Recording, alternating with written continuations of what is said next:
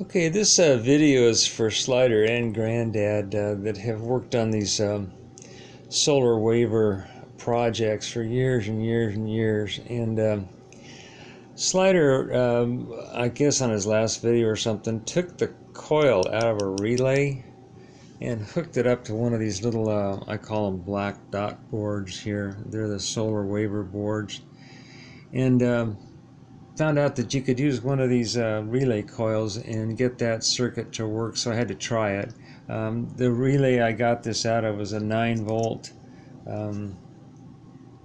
relay, and the coil was 400 ohms. And I had a bunch of these relays left over from projects I did years ago that were the buzzer projects, that you set the relay up to buzz and then you use the back spike to light a light bulb. It worked great, except too noisy. But anyway, this was really hard to get apart, and I don't recommend you to get one that's sealed up like this. And then I had to cut and saw and chop, and that's the coil right there. And like I say, it's 400 ohms, and it works with one of these little circuits that you can see it down in there. And this one here is the whole thing with the capacitor and the panel on it. And this is running with that 34 gauge coil. That it works real good with the 34 gauge coil and the whole setup here, but it did work with this relay coil, which is 400 ohms.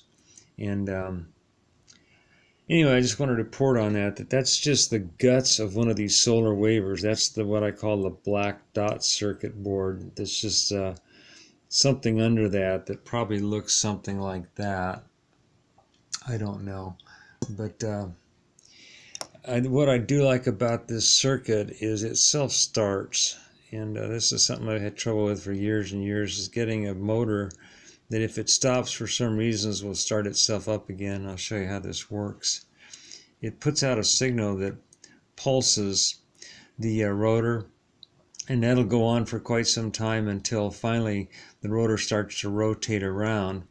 I'll help it out a little bit here, but yeah, the circuits are the same thing that are in that right there. I just took the panel out and put that thing there. But anyway, this was for Slider and Granddad, that you can use a coil out of a relay and it does work pretty good.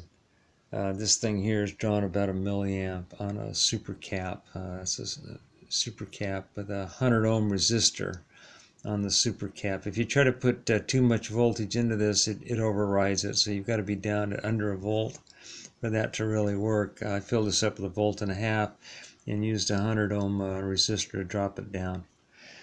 Anyway, that's the latest of my little project here. Thanks for watching.